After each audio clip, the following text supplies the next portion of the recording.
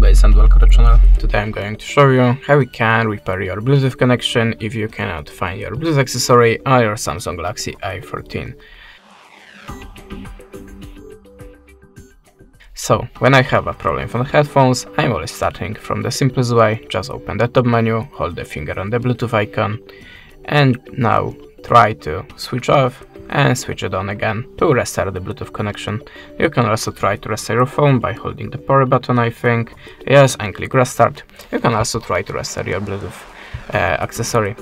So, at the start you have to be sure that your Bluetooth accessory is in the pair mode. How to enable pair mode you will find in the manual to your device or maybe on your YouTube channel. So, in my case I have to click 3 times this button and my headphones starting in the pair mode. Sometimes you have to push the button for 5 seconds, for example.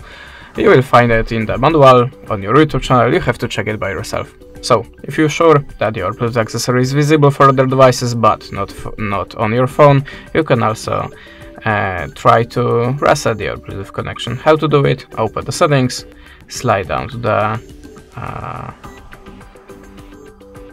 the general management, I think, and slide down to the reset. Now go to the reset network settings. Here you can see Bluetooth is included. Just tap on the reset, configure your pattern, configure it by this blue button, and look for your device again after that.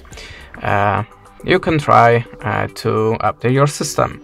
So to do it, just go to the software update, download and install. If you have any update available, just try to install it and look for your Bluetooth accessory again.